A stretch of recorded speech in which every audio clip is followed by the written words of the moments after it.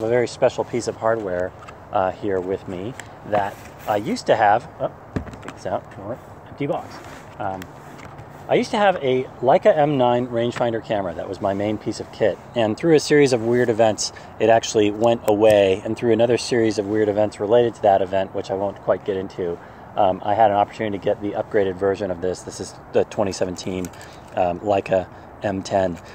And it's funny, with these tech videos, I usually wouldn't single out any specific brand for this channel, but I will say that every once in a while something comes along that is so well made that it almost kind of transcends technology a bit. Like the engineering is so well done that it's almost basically a piece of art. And I definitely feel that with like Swiss watches. Whoa. Definitely feel that with like Swiss watches or Italian automobiles, where they can be outlandishly expensive, but the actual care and craftsmanship put into them is obviously speaks for itself. Whoa, look at this. Wow, nice tower box, camera box. You kind of see the same thing with like, you know, really well done craftsmanship in terms of woodworking or, you know, something like that. Anything that you make, the cottage industry style thing that's made with your hands. Look at this, beautiful. Wow. Wow, beautiful. All right, there it is. So that's the upgraded version of what I used to have, like a M10. Now, one thing, I was in the market for a new camera, and this is just a little bit of a follow your heart story. I was in the market for a new camera, and I was going to get a Sony, which you can mount these Leica M lenses on really well. And one of the disadvantages of these lenses are phenomenal, but I got to say that their close focus distance sucks.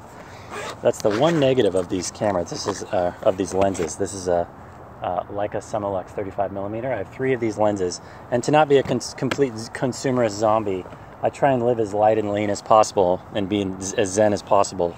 And I think we could all be happy if we all just lived in tiny houses and had maybe a Leica camera with a couple pairs of lenses and a laptop. But that being said, these lenses, the close focus distance on them is rubbish. So you can get adapters for that to mount these things on other bodies. So this adapter right here is an adapter for a Sony E-mount. This is a photodiox adapter. Here, I'll just put this on here. Where basically, with this adaptation ring, it adjusts the close focus distance of the lenses. Because I'm always, when I'm out and about with this camera, if I'm at a restaurant or something, and that's one thing about a rangefinder is you always bring it out everywhere with you. If you have a freaking clunky SLR, you never bring it out with you. This thing's kind of an extension of my body. It's almost like a fashion statement, I hate to say, but you bring it out with you everywhere. But if you do mount these to another body, like a Sony E-mount, the close focus distance can be reduced. So this can actually be turned into somewhat of a macro lens as well. Because if I am at a restaurant, I'm always kind of trying to lean back because the close focus distance is not very good. For the price of these lenses, that's the kind of only negative I have about them. But anyway, so here, actually, let's see what's in here. So this is, oh, this is maybe, wow, they give you like a little tower of stuff. Oh, these are manuals, I see. Yep. Manuals in German. Yep. This is, yep, manuals. So the goods must be downstairs here. So this is, let's see, what do we have?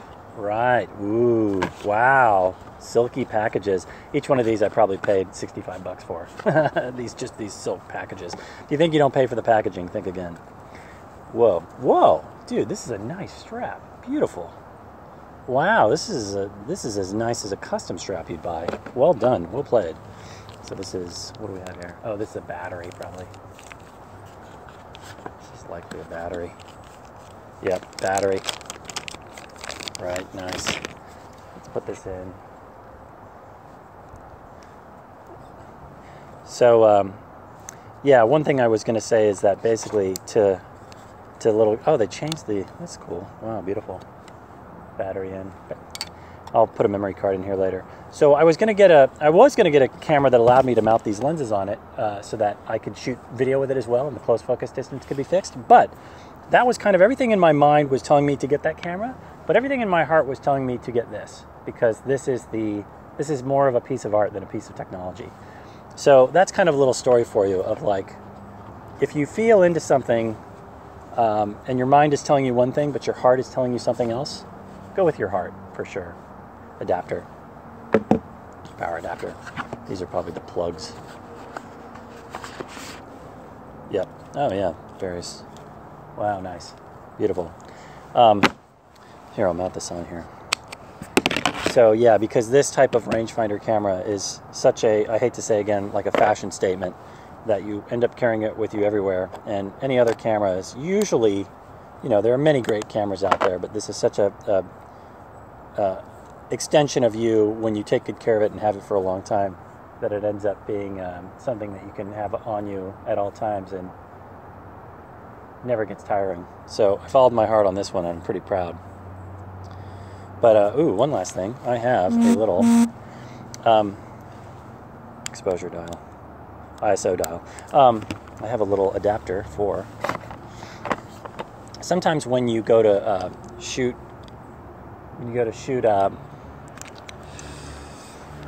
use the manual trigger, it's a little bit difficult. I tried to, one thing I learned was not to go overly accessorizing on this thing. The base necessity is pretty good, but I will say that having a little trigger helper is handy, because every once in a while, if you're shooting street photography, you will miss a shot if you don't have a nice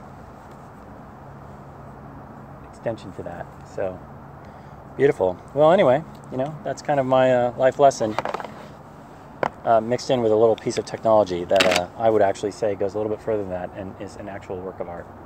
So, cheers.